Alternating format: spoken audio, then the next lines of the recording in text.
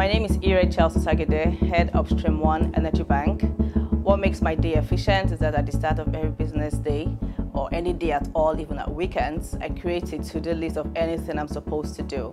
And as the day goes by, I strike out any task that has been completed.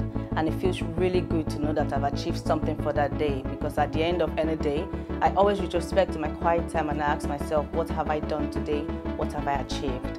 What makes me motivated is creating value, preferring solutions to any problems, be it at work, be it at home, or anywhere that I might find myself at all. So what I do for me to execute a task, I must understand what that task is required. If it's a business, I must understand what the customer's business is and what the need is at that point in time.